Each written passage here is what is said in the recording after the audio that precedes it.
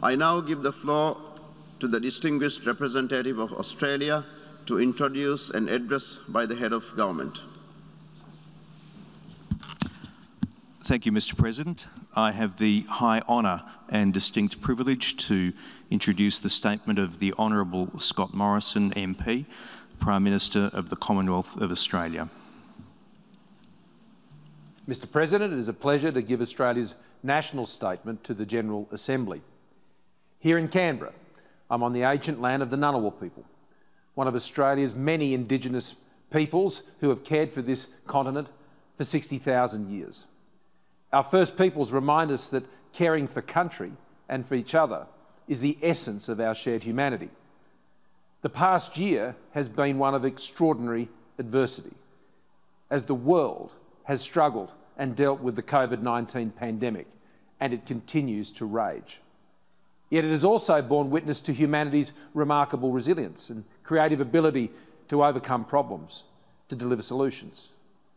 Each generation navigates its own destiny amidst anxiety and hope. Ours is no different. Today, I would like to speak about three of the most pressing global challenges that together we face. Challenges that shape our times. Mr. President, COVID-19 has tested the world like nothing in our lifetime. We mourn the millions lost and millions more who have suffered such terrible illness. After so much heartache and so much sorrow, there is hope now and a way forward. The development of a safe and effective vaccines, so many of them, has been one of the greatest achievements of modern times. Our collective task, though, now is to roll that out, a global vaccine rollout, the largest in world history. Here in Australia, more than 70% of our adult population has had the first dose of the vaccine, and more than half will have had 2 doses. We know vaccinations work. They lower the risk of transmission. They significantly lower the risk of hospitalisation, severe illness and death. And high vaccination rates are the pathway to taking back so much of what we have lost and to living with this virus confidently, safely, securely and prosperously. Vaccinations are the key to keeping our neighbours safe also. Australia has been helping countries across our region battle this pandemic with personal protective equipment, testing equipment, medical personnel. And now we're doing everything we can to help them with access to safe and effective vaccines. None of us are safe unless all of us are safe. So this is the most urgent priority for Indo-Pacific nations. Already we've delivered more than 3 million doses to countries across our region, and millions more doses are on their way. We've also contributed $130 million to the COVAX Advanced Market Commitment, which has delivered over 51 million doses to Southeast Asia and 1.7 million doses to our Pacific family in Timor-Leste. And we're investing more than $620 million to procure millions of vaccine doses and providing technical advice, training of health workers and cold chain support to our friends and our neighbours. Now, this includes a $100 million contribution to the Quad vaccine partnership with our good friends the United States, India and Japan. This will support a boost in production by at least 1 billion doses by the end of 2022 and provide access to vaccines and delivery support to countries across the Indo-Pacific. This is the right thing to do. It will help slow the spread of the virus and, we hope, prevent variants emerging. As well, we must prevent future pandemics, and Australia supports the calls for a stronger, more independent World Health Organization with enhanced surveillance and pandemic response powers. This should be the duty of every single member of the World Health Organization to share that ambition for a World Health Organization that can seek to protect us all in these circumstances. And we also need to accelerate efforts to identify how COVID-19 first emerged. Australia called for an independent review and sees understanding the cause of this pandemic not as a political issue, but as being essential simply to prevent the next one. We need to know so we can prevent this death and this calamity being visited upon the world again. That can be our only motivation. Mr. President, COVID-19 has underscored the vital importance of international cooperation and coordination. The patterns of cooperation that have sustained our prosperity and security for decades, they're under increasing strain. And so are the institutions that have been helped maintain that rules-based international order for over 7 decades now. The global strategic environment has rapidly changed, indeed deteriorated in many respects, particularly in the Indo-Pacific region where we live here in Australia. The changes we face are many, whether it's tensions over territorial claims, there is rapid military modernisation, foreign interference, cyber threats, disinformation, and indeed economic coercion. Meeting these challenges requires cooperation and a common purpose amongst like-minded nations and all who share that purpose of peace, stability and security, to enhance these as the outcomes that benefit all peoples from wherever they come and whatever their perspectives. Australia's interests are inextricably linked to an open, inclusive and resilient Indo-Pacific, a region where the rights of all states, no matter how large or how small, are protected. This is what we believe. Australia continues to work constructively on this goal with agency and purpose and commitment, passionately building a network of partnerships and relationships that support these goals, contributing to. With our Pacific family, through the Pacific Islands Forum, with our ASEAN friends, very much at the heart of our own Indo-Pacific vision. Through the Quad, with a practical agenda for peace, contribution and security in our region. With our many bilateral strategic partners, comprehensive strategic partners. And with our long-standing friends and allies, the United States and the United Kingdom. Strengthened, of course, further last week with the announcement of our new enhanced trilateral security partnership, AUKUS, designed to further the cause of peace, stability and security in the Indo-Pacific region for the benefit of all who live within that region.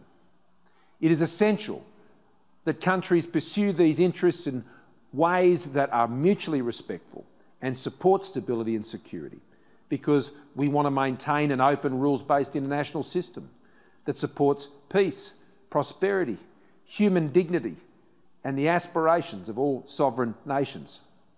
A global order where sovereign nations can flourish free from coercion because of collaborative and purposeful action that enables them to correspond and engage in a fellowship that is supported by a rules-based order. Rules that have underpinned regional peace and prosperity, such as through the UN Convention of the Law of the Sea and the Treaty for the Non-Proliferation of Nuclear Weapons, which we affirm as Australians and which we will always honour.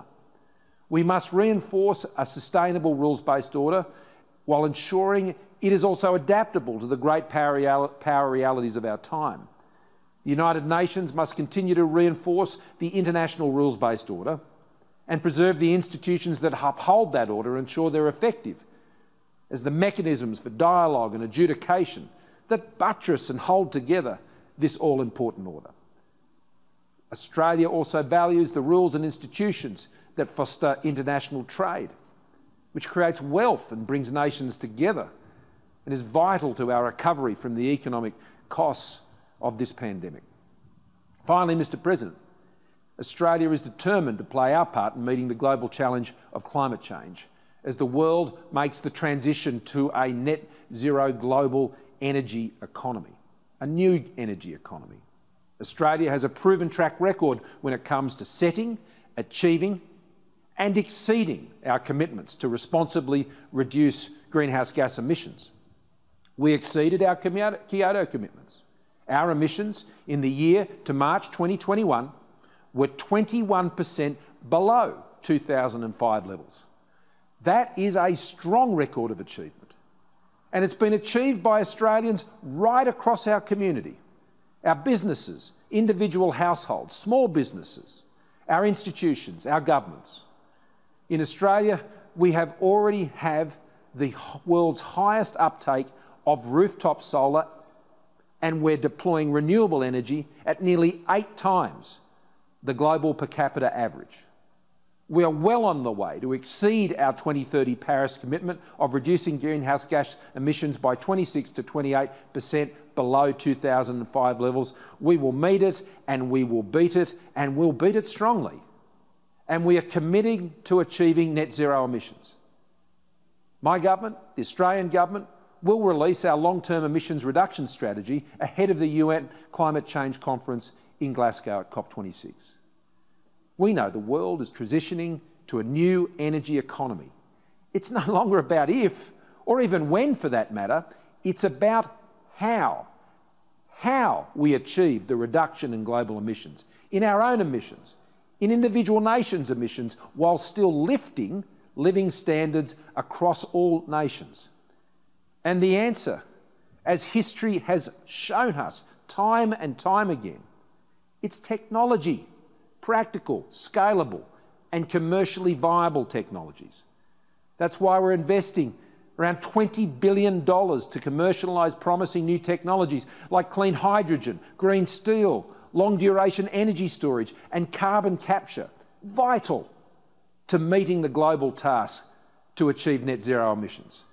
And we want to work with everyone, other countries, to commercialise these technologies and ensure they're scalable and accessible as soon as possible. This is critical for the good of developing countries, who we all know face the steepest challenge in reducing their emissions. Developing countries need job-creating investment in the same productive commercial technologies, energy technologies, available to advanced economies like Australia. Australia is a reliable partner during this time of transition. We know that if we can support developing economies to embrace and use the technologies that achieve net zero emissions and see their economies grow and increase their jobs, that is not only wonderful for those economies and their peoples, but it also is good for Australia. We know that their success will also be our success. And so we are blessed here in this country with natural resources, including transition fuels and the resources needed for the new energy economy, and we will apply them. We will apply them in our region as we continue to work with our Southeast Asian partners and to assist them make their energy transitions successfully through finance, through trade and capability building. We have one global atmosphere, and it's in our shared interests to work with each other in this way.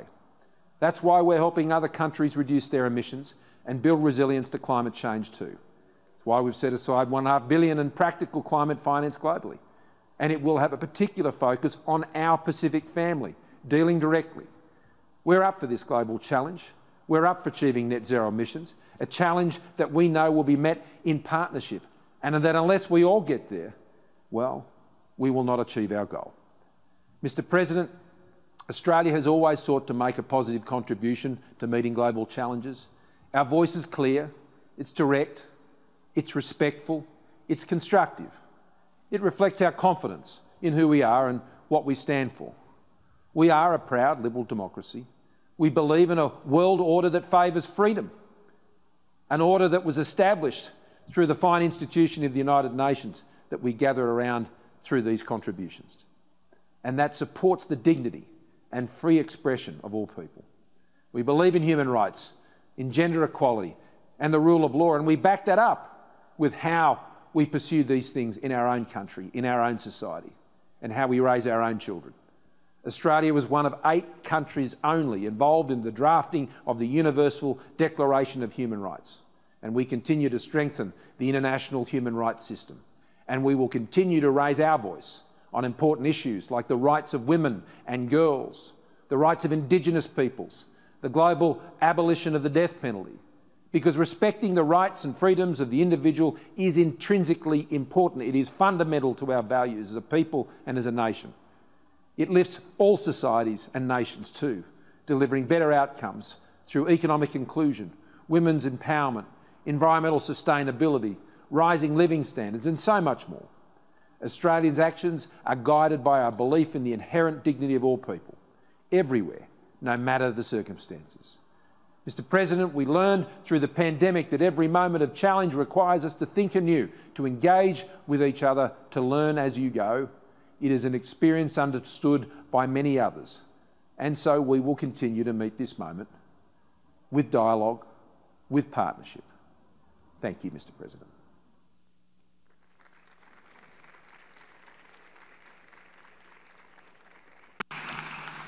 On behalf of the General Assembly, I wish to thank the Prime Minister of the Commonwealth of Australia for the statement just made. The Assembly will hear an address by His Highness Sheikh Sabah Khalid Al Hamad Al Sabah, Prime Minister of the State of Kuwait.